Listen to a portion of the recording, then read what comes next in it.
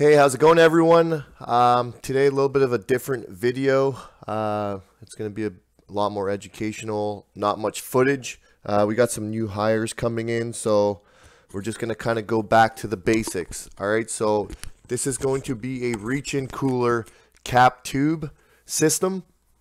So let's just quickly identify compressor, condenser. This is a TXV, but I don't have a drawing of a cap tube and a filter dryer, but your filter dryer would be here. That's where we would take our pressures off. Our evaporator coil, and then here's our stubby off the compressor where we would be taking our pressures. So we're going to go back between our refrigeration cycle chart and our R134A PT chart. So we are using R134A. The ambient temperature is going to be 70 degrees, and our desired box temperature is 34 Fahrenheit. So I'm going to quickly calculate this. I did make a video on this that goes into detail. I will pin it up in the corner here. But just quickly, so our desired box temp is 34 Fahrenheit. Our evap TD is 20. So that's going to give us 14 Fahrenheit. And then if we go on our PT chart here, 14 Fahrenheit actually equals 14.4 PSI. Let's just call it 14 PSI. And then for our head pressure, we're just going to take our ambient and add our condenser split. In this case, it's a 30 Fahrenheit condenser split. So we go 70 Fahrenheit. We're going to add 30 Fahrenheit, and that's going to give us 100 Fahrenheit. Let's go over to our PT. 100 Fahrenheit is going to give us 124.2. Let's just call that 124 PSI. All right, so let's go plug these in, 14 and 124. So we head back over to our refrigeration cycle chart. So our suction pressure here is 14 PSI, and our head pressure is 124 PSI. All right, so these are the pressures that we're looking for. Because it's a cap tube, the pressure shouldn't really change unless the box is super hot, but let's assume, the box is not hot. We're at desired temperature. So I'll be making a video in the next probably 3-4 weeks. I'm going to try that's just going over common symptoms we see in these reach-in coolers and reach-in freezers. So basically, I'm not going to go into super detail with that right now, but we should not be checking pressures if our evaporator coil's frozen up, if our evaporator fan's not working, if our condenser fan's not working, and if our condenser's not plugged. Okay, so today's video is based on we only gauge up once we make sure all those things are good and the compressor's running and we have amp draw. It's not going on overload. So I will make another video on that. But today is you've checked all these things. You don't gauge up unless all these things are happening. Okay, so when we go over to our chart showing why is the pressure, suction pressure low and head pressure low and all the other combinations of that. Okay, that's assuming that all those things are working. All the fans are working, there's no ice up, and the compressor is running. Okay, so the first symptom we're going to go to is low, low. Our suction pressure is low, so let's just call it 2 PSI. Most likely will be in a vacuum. And our head pressure is low as well. So you can see we're looking for 14 and 124. We're getting 2 and 70. All right, so our suction pressure low and our high side pressure is low. Okay, so that can happen for two reasons. Okay, either we have a low charge or we have a restriction in the system. Okay, so that's the only time we're going to get low and low. Okay, and then as you've seen in a lot of my videos, when it is low and low, what we want to do is add the charge in. If the charge does not, if our suction pressure does not come up, it means we are restricted in the system. So if we start adding refrigerant in, and this stays around 2-3 PSI, and this kind of hovers around 70, goes up to 80, just say our charge is 6 ounces or 8 ounces, and we put in 6 more ounces, the pressures are not moving. It means we have a restriction. It's going to be in this cap tube. So what we're going to do is remove the filter dryer, and we're going to leave one end of the filter dryer capped. We're going to blow through until we clear out that filter dryer. Okay, if we start adding refrigerant and then this starts moving up to 14 and this starts moving up to 124, we know we're low on charge. And at that point, we will be doing a leak test, which you see me doing a lot of. I do a lot of leak tests, and that's how we determine if we have low pressure on the suction and the high side. So our next symptom is going to be low suction and high head. So same 2 psi on the suction and then 170 psi here. This is not going to be common on a cap tube. I've just added as a combination, but really you're not going to see this. TXV for sure you can see this, but on a cap tube it's not going to be likely. So this can happen if we have a low charge and we have non-condensables in the system.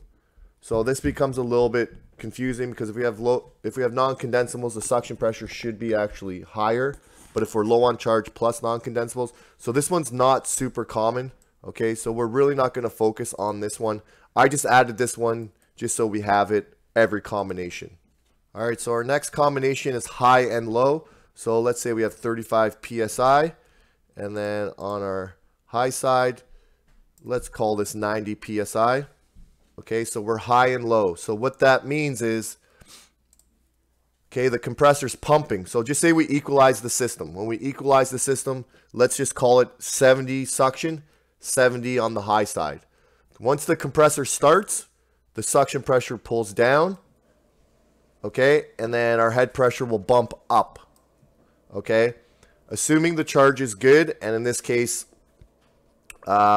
if we're not sure if the charge is good or not, we can pull it and weigh it, and that's most likely what we will probably do, because what this means is the compressor's bad.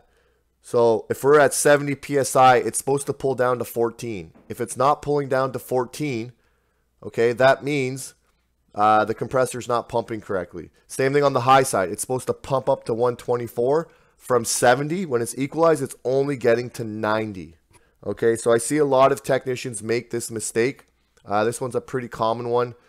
So if we have high suction and low high side, it means we have a bad compressor. It is not pumping correctly.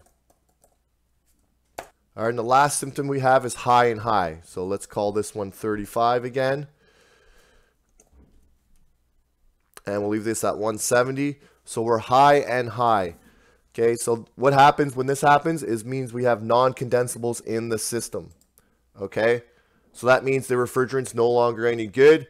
And how we get non-condensables, it can happen for a couple reasons. It can happen from the previous tech just not following proper refrigeration procedures. Maybe they didn't pull a proper vacuum. Maybe they left nitrogen in there. All kinds of reasons. But the most common one is the condenser was plugged. Okay, so when the condenser's plugged, the refrigerant's overheating. Okay, and when it overheats, it almost makes like a sludge in there. Okay, and when that happens, the refrigerant's definitely bad. So if we have high and high and our condenser is now clean, it means we have non-condensables in the system. All right, so now I just want to circle back and just go over these quickly and just go over things that I see technicians misdiagnose. Okay, so low and low. I see this one get diagnosed wrong a lot, and a lot of technicians think the compressor's bad. Okay, so if we go over to our refrigeration cycle chart, all right, so we have 2 psi and 70 psi. Okay, so just say we equalized at let's call it 60 psi. So the system's equalized at 60 psi. And then when the technician sees this is coming down to 2 psi, they think the compressor's bad. Okay, but if we were at 60 psi and it pulled all the way down below 14, that's telling me the compressor valves are good. They're pumping like they should be. Okay, the head pressure is low, yes, because we're low on gas. Okay, or we have a restriction. So I see this one done very commonly. It gets misdiagnosed a lot where the suction pressure is low and you think the compressor's bad. Okay, if the compressor is pulling below this 14 psi and we've equalized around 60, the valves are pumping correctly. And then another common thing I see on low and low, and this is probably the most common we see, is low suction, low head, is whether it's a low charge or a restriction. So like I discussed earlier, we add a little bit of charge in and we see what happens to the pressures. If the pressures come up, well, guess what? We have a leak. If the pressures don't come up, we have a restriction. It's most likely in that cap tube, and we'll swap out the filter dryer and try to blow it out. I've had maybe 3 cap tubes I've ever had to change. I've had really good success blowing them out. Some of the cap tubes are a little bit of a pain to replace, and they're just time consuming. And then some of the true units, they're foamed in, so you can't even replace them. You got to run them from outside the unit, so it just becomes a huge pain to do that.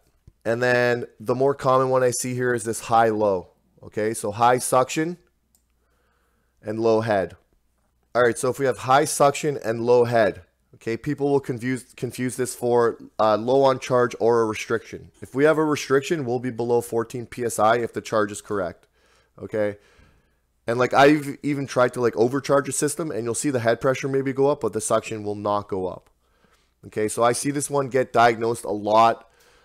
Especially when there is a TXV, which we're not going to get into. But anytime we have high suction, low head, so let's say that we're equalizing at 60 psi. Okay, if we're at 60, it should pull down to here if the valves are pumping to 14 psi. Okay, if we're staying at 35, that's no good. And same thing on the high side. And this is assuming the charge is good. So whenever I see this, I like to pull the charge and just put the charge in and see what happens. So if we start at 60 psi, okay, this should be ramping up to 124. If it's not, and it's staying at 70 and the charge is good, it's telling me the valves in the compressor are bad.